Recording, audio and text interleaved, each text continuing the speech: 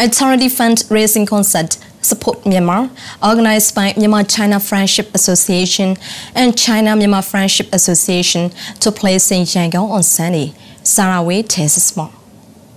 The event aims to promote funding for rehabilitation and reconstruction tasks for the people in flood-affected areas.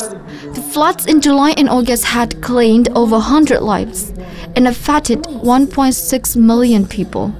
476,000 households still remain under evacuation. Organizers says that many necessary assistance, including healthcare services, has been assisted in Chun State, Sagaing region, Magui and Ayari region, respectively.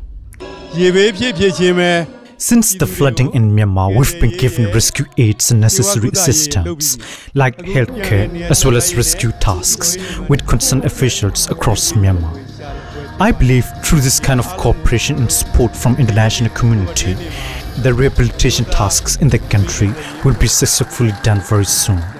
Many singers, artists from cultural organizations from Myanmar and China participated in the event.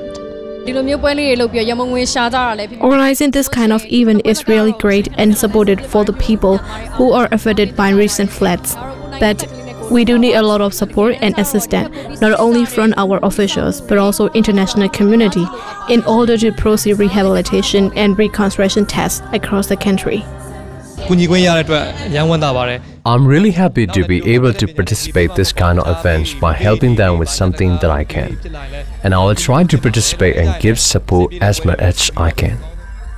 According to the organizers, over 800 million chats of cash donation have been collected in the event, and says that the profit will be donated to concerned officials in 1st of October. Sarah Wei for mitv, Myanmar International Television.